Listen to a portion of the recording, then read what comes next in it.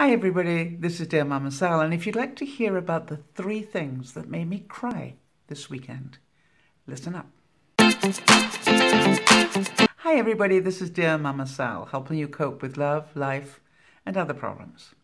One of the things that made this weekend so magical was, of course, that I learned a lot, and the other was that I received a lot. But the thing that made me truly sad also were things I learned.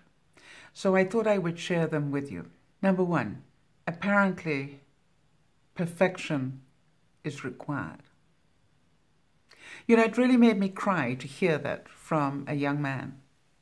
He was telling me he was really disappointed in himself because he'd just done a project at school, and these, by the way, were sort of 15, 16-year-olds. He'd just done a project at school and was devastated because he only got 95%. And I went, what? And he was really so distraught. He'd only received 95%. He thought he'd done enough work to get 100%. And I tried to explain to him that in the real world, some people just never give you 100%, just on principle. And I said, who was it in his life that demanded that he get 100% in everything? And he said his parents. It isn't a surprise to those of you who are in the teaching professions to know that this young man came from an Asian culture.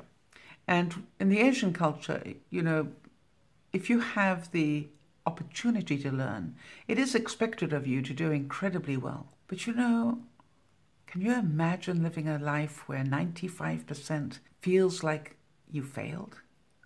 Wow. I had to have a very serious chat with this young man. Then I heard another story that broke my heart.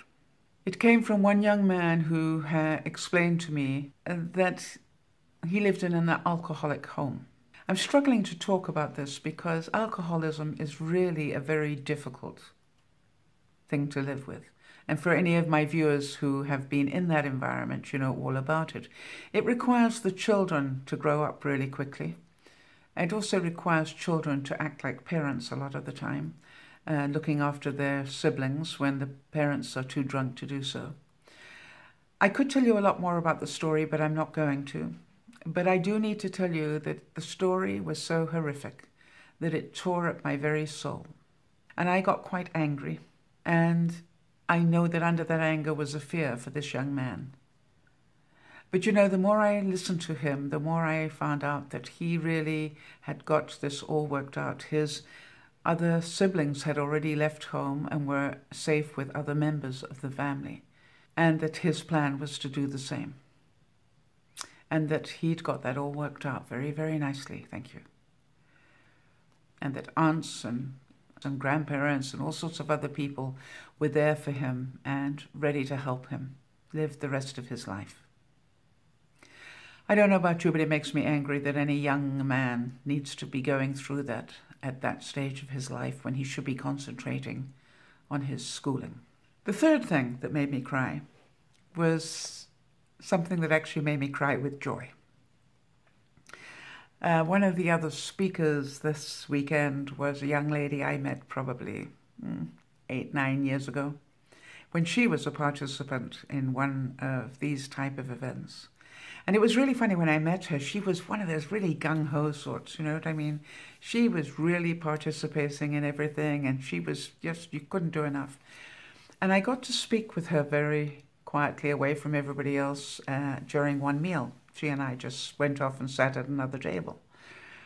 And during that meal, I found out that she had all sorts of things she was doing. She was busy skydiving, and that she was busy bungee jumping, and she was busy just qualifying. This was an age group that was quite a bit older, but she was busy qualifying to become a cop.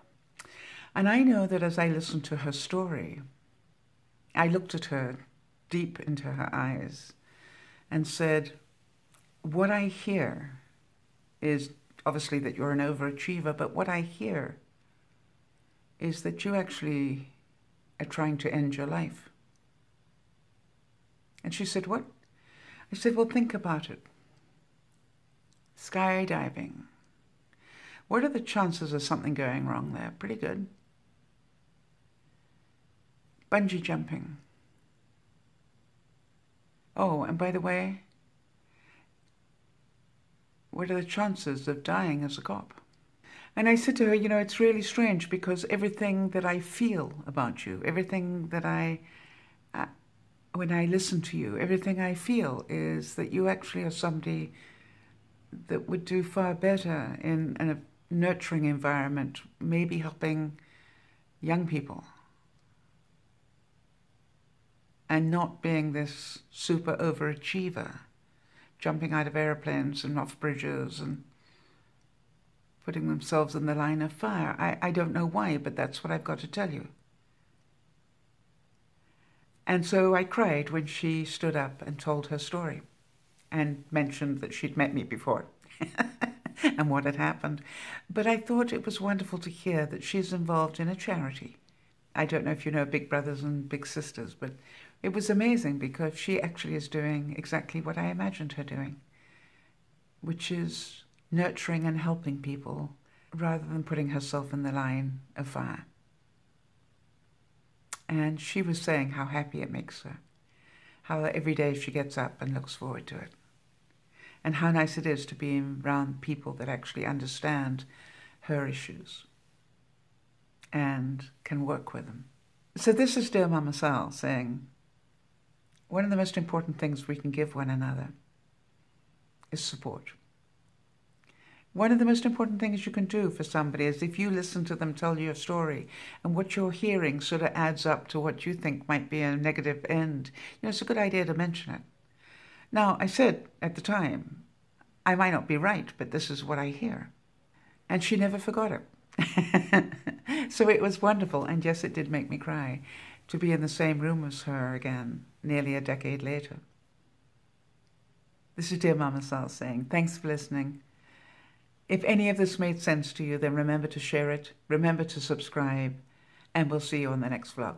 Bye-bye for now.